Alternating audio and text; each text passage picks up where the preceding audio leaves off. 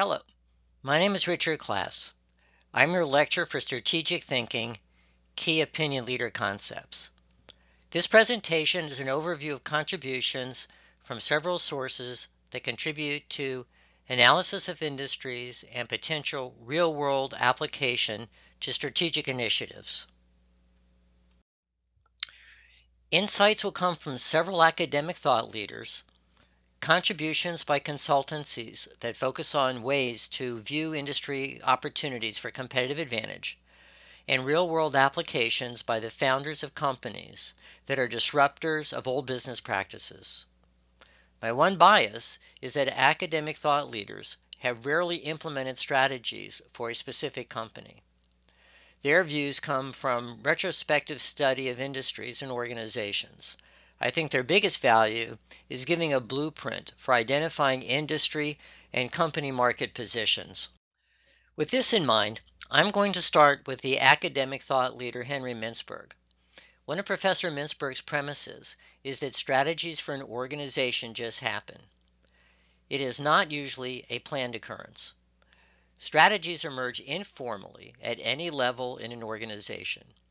In many instances, the most important strategies complement deliberate strategy, which is determined consciously either by top management or with the agreement of top management.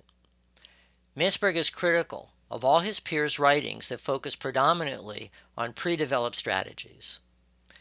I do not like Mintzberg's position because it means organizations do not effectively plan to capitalize on business opportunities or take decisive steps to mitigate the threats that could cause great harm to the enterprise. Michael Porter is one of the most prolific academic contributors to the discipline of strategic planning. His concept of the five forces shows a company's competitive position relative to external forces. It takes into account the number and power of an enterprise's rivals. In your strategic thinking, how might a competitive landscape change with shifts in the bargaining power of suppliers and the bargaining power of buyers? A good example is the recent demand for personal protection equipment due to the coronavirus outbreak.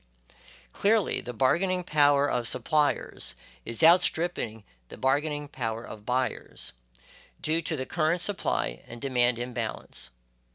Obviously, all enterprises should be concerned about new and powerful entrants starting up competitive operations.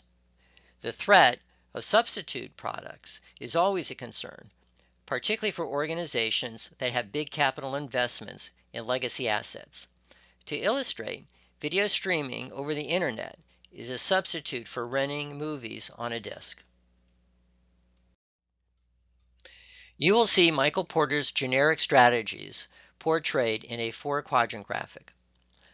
I am showing you this graphic, so when you see it in the future, it will not be a new concept. I think it's a bit difficult to understand. So here is a simplified interpretation of Porter's generic strategies. If you're a large company and play in many different product or service arenas, then you're going to compete primarily on cost leadership or differentiation. Cost leadership means you produce a product or service at a much cheaper level than rivals. This allows you to use a low price to capture market share. Competing with a differentiated product means your offerings are distinctive and have the features and benefits customers want. Customers are generally willing to pay a premium price for distinctive offerings. Conversely, if you're a smaller enterprise, the best way to compete is to identify a market segment that is profitable, yet large enough to commit human and capital resources to capture market share. The highly focused strategy requires the identification of the special needs of the market. These needs can be product features or service attributes that are not currently available to consumers. By optimally fulfilling a targeted customer cohort's needs, smaller organizations can outcompete the Goliaths that scatter their resources and focus across many different product and/or service offerings. Focus strategies pay special attention to the marketing mix. That is, product features and benefits, pricing levels, promotion opportunities, and channel of distribution options. A relatively new academic insight emanates from the work of Professors Kim and Moorbone. They split industries into two categories. The first category they term as red ocean. Companies that compete in a red ocean face fierce competition. Strategic initiatives focus on beating rivals. In this environment, you either win or you lose, so it's a zero-sum game. The second category is termed blue ocean. Industries in this category stake out a new market space. Strategic initiatives make competition irrelevant, meaning a company has no rivals and has no threat of substitute products taking market share. Strategic initiatives focus on creating value through innovation. Examples of companies swimming in a blue ocean is Cirque du Soleil, Amazon, Cordis, a Johnson & Johnson division that controlled the coronary stent business, and NetJets. The real-world applicability of finding a blue ocean opportunity is difficult, so I think this theory for most business enterprises is not implementable. I spoke at length about the life cycle concept in video 2 of this lecture series, so I'm not going to go over it again. However, I want to point out that the idea of blue ocean versus red ocean could be superimposed upon the life cycle curve. Eventually, competition will find a way of turning a blue ocean red, sending a product into a maturity and eventually decline phase of the life cycle. E. Edward Deming's theory on quality was implemented by Japanese automakers. At one time, automobiles were not thought of as assets that would last for a long time. Many autos were not overly reliable. Built-in obsolescence was the norm. Japanese automakers were at the bottom of the quality list. You can see in this graphic the impact of a quality improvement program implemented by the Japanese automakers. It took their market share from 9% in 1975 to 40% by 2005.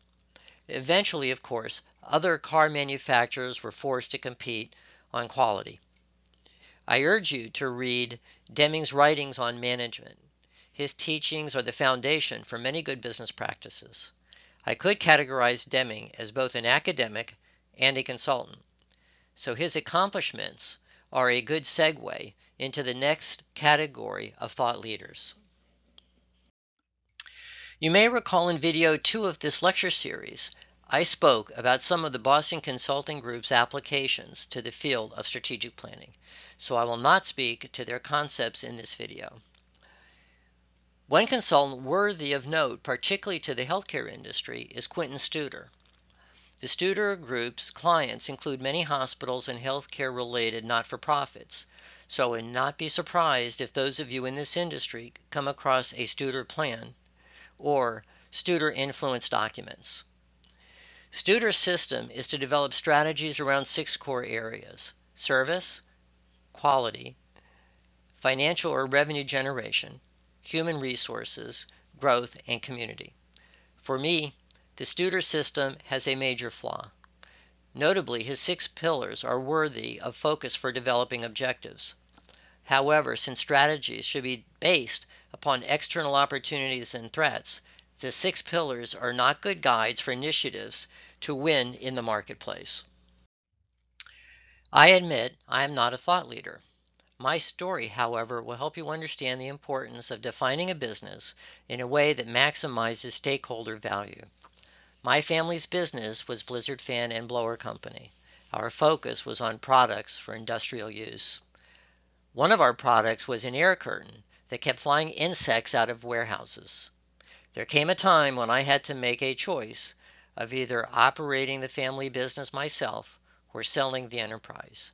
I chose to sell the company. I did not recognize the opportunities in front of me. Had I rethought the business I was in, I would have made a different decision. First, I missed the big move in homeowners purchasing paddle fans.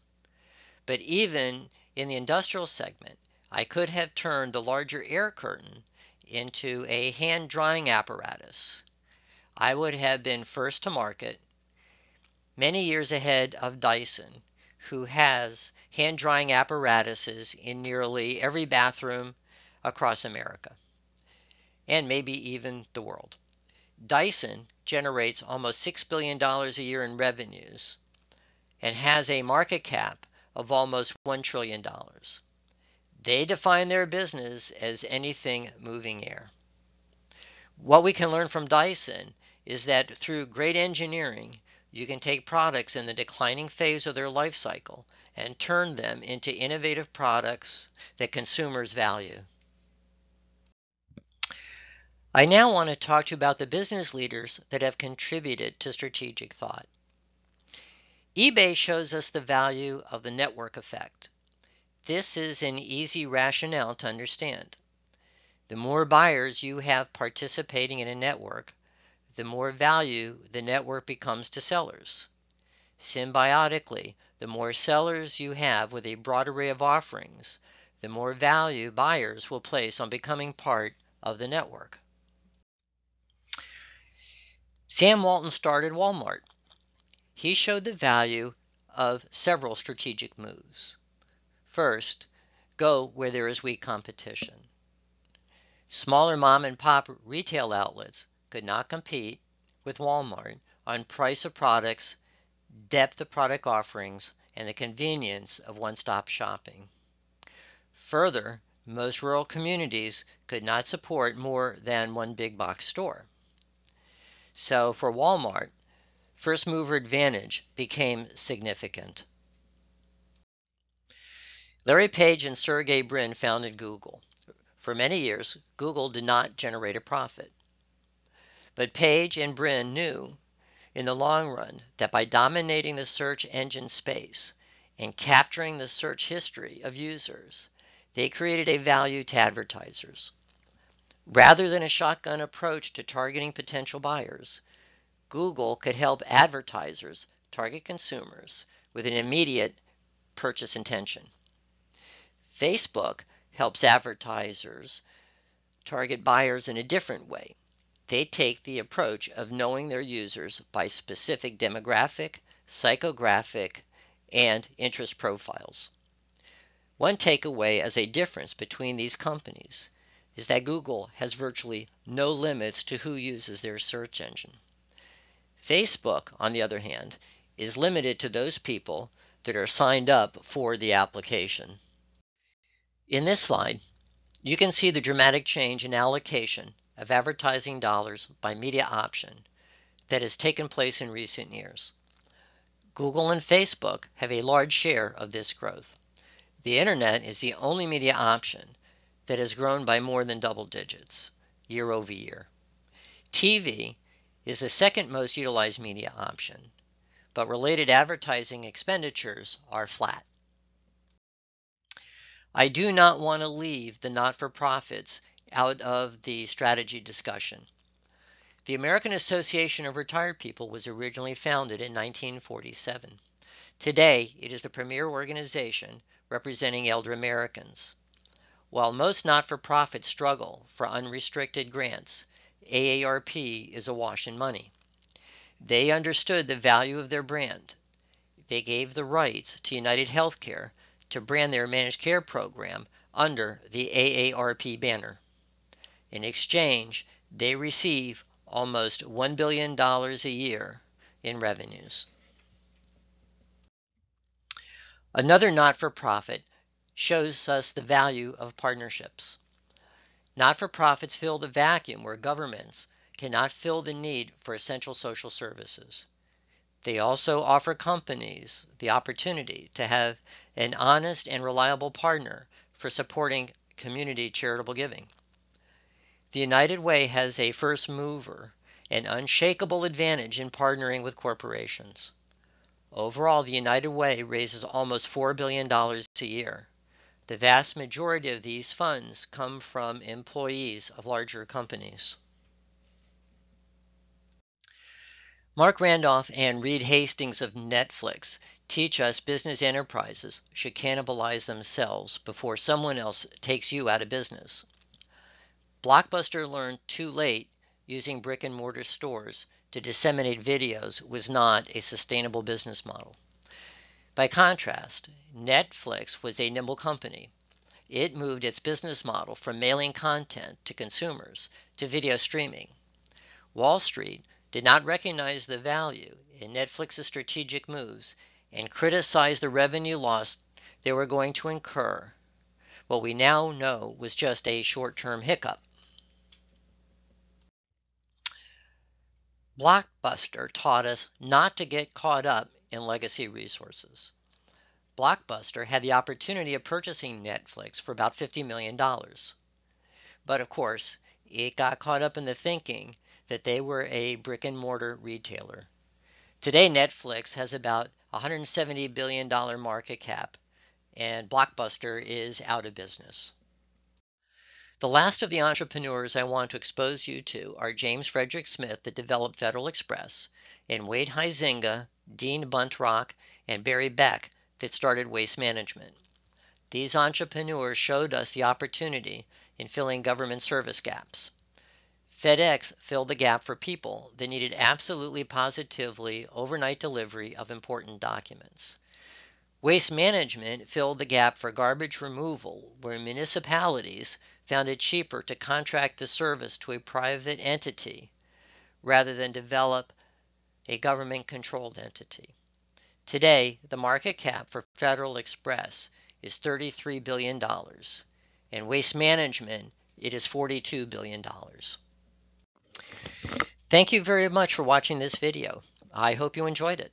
For those of you that are interested in continuing to develop your knowledge of strategic planning, I suggest you read two books: Harvard Business Review's 10 Must-Reads on Strategy and Professor Kim's and Morbone's Blue Ocean Shift. For those of you that are analytically inclined, you should get a copy of the book Segmentation and Positioning for Strategic Marketing Decisions by James Myers. I recently picked up a copy for a friend on eBay for under $5.